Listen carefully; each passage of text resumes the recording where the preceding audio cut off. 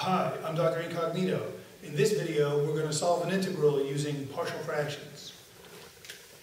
So the problem is to integrate x plus 2 divided by 2x squared plus 5x minus 3 dx. This is an example of what's called a rational function. The word rational comes from the root ratio, meaning ratio of polynomials. So in order to integrate this, what we're going to do is we're going to rewrite the fraction x plus 2 over 2x squared plus 5x minus 3. We're going to rewrite that as a sum of simpler fractions. So notice first that the denominator factors. So this is x plus 2 divided by 2x, let's see, two numbers that multiply together to give -3 will be -3 and 1, and we want to get 5x, so I think we should put plus 3 here and minus 1 there. So the denominator factors as 2x minus 1 times x plus 3. So the partial fraction decomposition will look like a constant over 2x minus 1 plus another constant over x plus 3. If we were to add these two fractions together, the denominator would become 2x minus 1 times x plus 3, which is what we want. And the numerator would be some linear function, a times x plus 3 plus b times 2x minus 1. And we want that to give us x plus 2. So the main point is that this integral, if we write it using the partial fractions, a over 2x minus 1 plus b over x plus 3, the integral can be solved because these simpler fractions we can integrate without too much trouble. So to integrate those, recall the integral of 1 over x dx is equal to the natural log of the absolute value of x plus c. And as a minor modification, the integral of 1 over ax plus b dx, which is what we have in both of these fractions, 2x minus 1 and x plus 3, they both have the form of a linear function of x. That is going to equal 1 over a times the natural log of the absolute value of ax plus b. You could do a u substitution if you like, u equals ax plus b, but we'll just use this formula to integrate each of those. So our integral is a times 1 over 2 times the natural log of the absolute value of 2x minus 1 for the first fraction, plus b times the natural log of the absolute value of x plus 3, plus a constant. So that's basically our answer, except we need to figure out the values of the constants a and b. So we'll do that, and then we'll plug those numbers in, and that will be our final answer.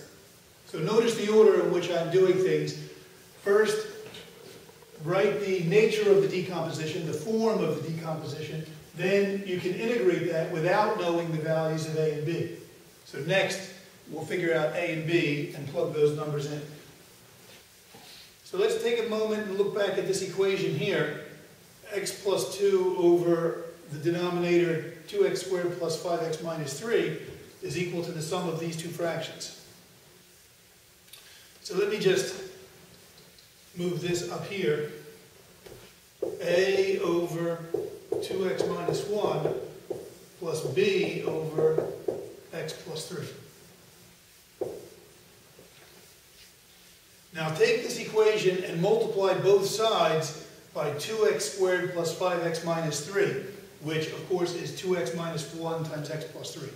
Multiply both sides by the common denominator of those two. So we will get x plus 2 is equal to a times x plus 3 plus b times 2x minus 1. When we multiply the right side by 2x minus 1 times x plus 3, for the first fraction, the 2x minus 1 will cancel, and we'll be left with a times x plus 3. Similarly, for the second fraction, we'll get b times 2x minus 1.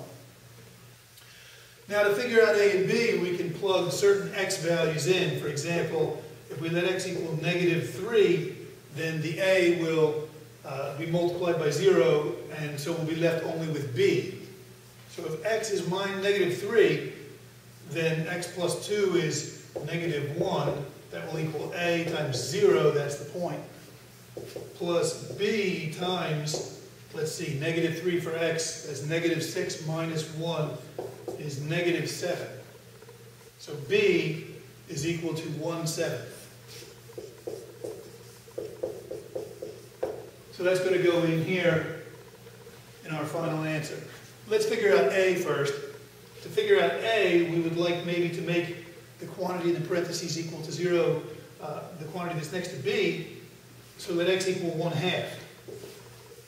Let x equal 1/2, then we get 1/2 plus 2, which is 5/2, is equal to a times 1/2 plus 3 is 7/2, and then of course it's b times 0.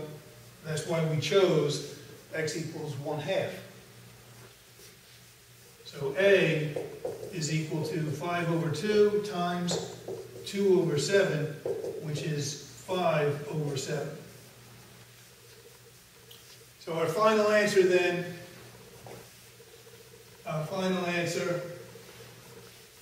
is the integral is equal to a times 1/2 is going to be 5/14 times the natural log of the absolute value of 2x minus 1 plus b is 1/7 times the natural log of the absolute value of x plus 3 plus c.